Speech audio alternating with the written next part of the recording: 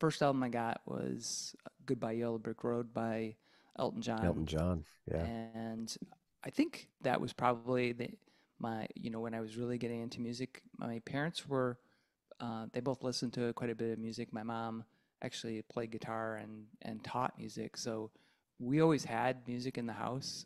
It was mostly country music, which was fine because at that time, country music was cool and good. Yeah. Johnny Cash and Waylon Jennings and Tom T. Hall and those guys. I would still listen to that. At the time when I was younger, I really didn't think about it or care about it as much. But later, it resonated with me more. And then Hmm. my mom was into more.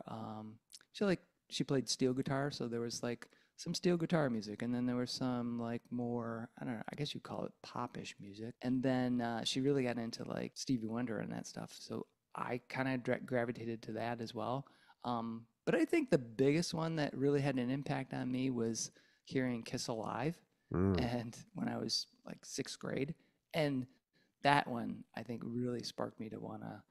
I became like just you know a member of the Kiss Army basically, and Become was everything obsessed. Kiss forever.